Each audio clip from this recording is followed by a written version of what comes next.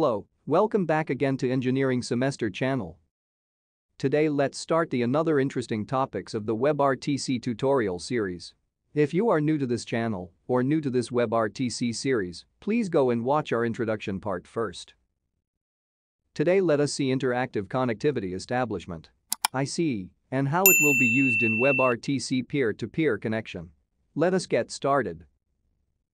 We already discussed that, in order to establish a peer-to-peer connection, the peers must be able to route packets to each other.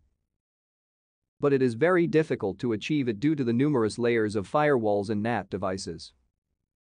Consider both peers are located on the same internal network, and there are no firewalls or NATs between them.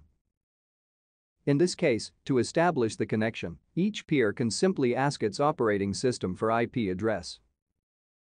Once the operating system provided IP and port details, we can generate the SDP offer with these details and forward it to the other peer.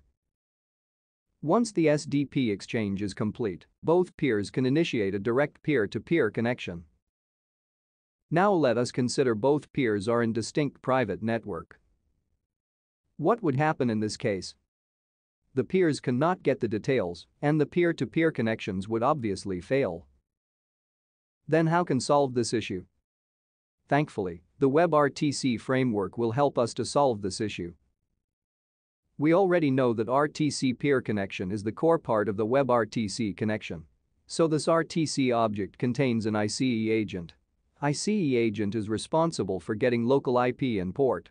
This is called candidates in WebRTC. It is responsible for performing connectivity checks between peers. Also, ICE agent is responsible for sending connection key polives. Next, let us see how ICE agent works in peer-to-peer connection. We already discussed in the last video about local and remote description. I hope you are remembering now. Once a session description is set, local ICE agent automatically start the process of discovering all the possible local candidate IP and port. First, it asks the operating system for the public IP address. If this fails, then the ICE agent asks to stun and turn server for the IP address. If those server has configured. In WebRTC there is a callback which is called on ICE candidate. ICE automatically registers the IP details in this callback with the RTC peer connection object. Also, once the ICE gathering is complete, the same callback is fired to notify the application too. Here you can see the piece of code which is used for configuring Google's public stun server and the callback.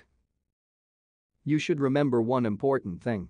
These IP port and stun lookup gathering will be happen as a background process. Once it complete all the process, the details are registered with the RTC peer connection object. Finally, when the ICE process complete, we can create SDP offer and send to the remote peer through our signaling server. Also, one more important point you should understand here. These same process will be happen in the remote peer side also.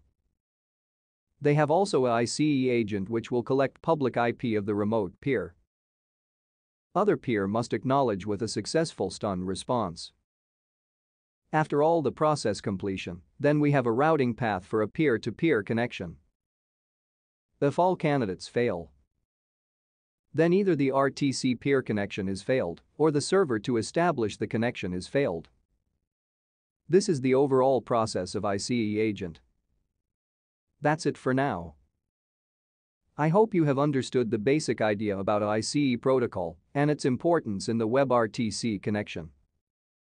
Let us see more in the upcoming videos. If you are thinking this is informative, then like and share, subscribe. Also support us. Thank you.